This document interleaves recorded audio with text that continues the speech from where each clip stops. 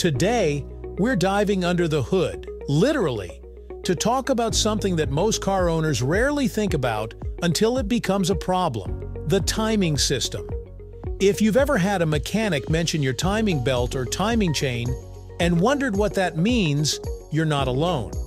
These two components do the same basic job, keeping your engine's internal parts moving in perfect harmony.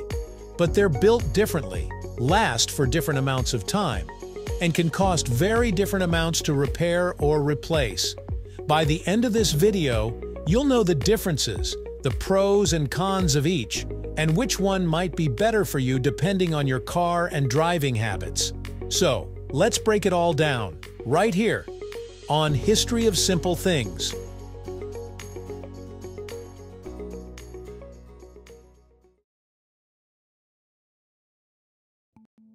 Think of your engine like an orchestra.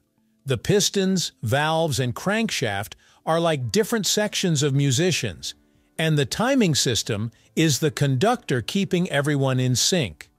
The timing belt or chain connects the crankshaft, which moves the pistons, to the camshaft, which controls the opening and closing of the valves.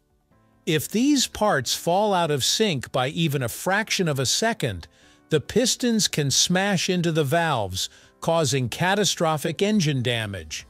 This is why timing components are so critical and why manufacturers put a lot of thought into whether to use a belt or a chain in a particular engine design. A timing belt is made of reinforced rubber, often with fiberglass or Kevlar strands inside to add strength. It's lighter, quieter, and generally cheaper to manufacture than a chain. Timing belts became very popular in the 1970s and 1980s because they reduced engine noise and allowed for simpler designs. However, because they're made of rubber, they wear out over time. Most timing belts need to be replaced somewhere between 60,000 and 100,000 kilometers, or around 40,000 to 60,000 miles, depending on the manufacturer's recommendation. The upside is that belts are relatively inexpensive parts. The downside is that replacing them often requires taking apart a significant portion of the engine, so labor costs can be high. A timing chain, on the other hand, is made of metal, very similar to a bicycle chain, but stronger and designed to handle the stresses of a car engine. Chains were common in older cars, fell out of favor for a while, and then made a big comeback in the 2000s as manufacturers started building engines meant to last longer. Chains are far more durable than belts and are usually designed to last the life of the engine, often well over 300,000 kilometers or about 200,000 miles. However, they're heavier, slightly noisier, and if they do need to be replaced, the repair can be just as costly as a timing belt job, sometimes even more. Timing belts have a few key advantages. They run more quietly than chains, require no lubrication, and can allow engineers to design lighter, more compact engines. That can lead to slightly better fuel efficiency in some cases. The biggest drawback, of course, is the maintenance schedule. If you ignore a worn timing belt and it breaks while driving, your engine could suffer serious internal damage, especially if it's what's called an interference engine, where the pistons and valves occupy the same space at different times. Replacing a timing belt on schedule is not optional, it's a must. For some people, the predictability of knowing it will need replacing every certain number of years or kilometers is actually a benefit. There's no guessing, just a set maintenance interval. Timing chains are often marketed as maintenance-free, and for many drivers that's true. They can last the entire life of the car without replacement. This can save thousands of dollars in maintenance over time. They're also stronger and more resistant to extreme temperatures. However, they're not invincible. Poor oil maintenance, like skipping oil changes, can cause the chain and its tensioners to wear prematurely, leading to rattling noises and eventually failure. When a chain does need replacement, the process can be complicated and very expensive, since it's often buried deep inside the engine. So while they're generally more durable, they're also more unforgiving if neglected. From a cost perspective, timing belts are cheaper as a part, sometimes just a fraction of the price of a chain, but they need to be replaced more often. Factoring in labor, a timing belt replacement might cost anywhere from $500 to $1,000, depending on the car.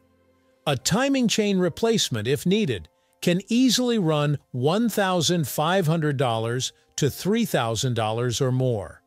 That's why for chains, prevention is everything. Regular oil changes and good maintenance habits can keep you from ever facing that bill. So, which is better? It's not a one-size-fits-all answer. If you want a low-maintenance engine and plan to keep your car for a long time, a timing chain is often the better choice, as long as you're diligent about oil changes. If you value a quieter ride, don't mind scheduled maintenance, and want slightly lower upfront repair costs, a timing belt can make sense. Some high-performance and diesel engines still use belts because they can be designed for very precise timing with less vibration. On the flip side, many modern cars have gone back to chains for their longevity and lower lifetime maintenance. If you're shopping for a used car, knowing whether it has a belt or a chain can be a deciding factor. For belt-driven engines, always ask when the belt was last replaced and if there's proof of the work. If the seller can't provide documentation, factor the cost of a replacement into your budget right away. For chain-driven engines, listen for any rattling or ticking noises at startup, which can be a sign of chain wear or tensioner problems. A quiet, smooth start usually means the chain is in good health. At the end of the day, both timing belts and timing chains are simply two different ways of solving the same engineering challenge. Belts are lighter, quieter, and cheaper, but need periodic replacement. Chains are heavier, noisier, and more expensive to repair, but often last the life of the car. Your choice really comes down to personal preference, your driving style, and how you approach vehicle maintenance. Whichever system your car uses, the most important thing you can do is follow the manufacturer's maintenance recommendations, because when it comes to the timing system, one truth applies to both belts and chains. Ignore it and it will cost you big time. Thank you for watching. If you have suggestions for our next video, feel free to share them in the comments below. We'll be sure to give you an acknowledgement for your contribution. Thank you for joining us on this journey through the history of simple things. Don't forget to like, subscribe, and stay tuned for more stories woven through the smallest details.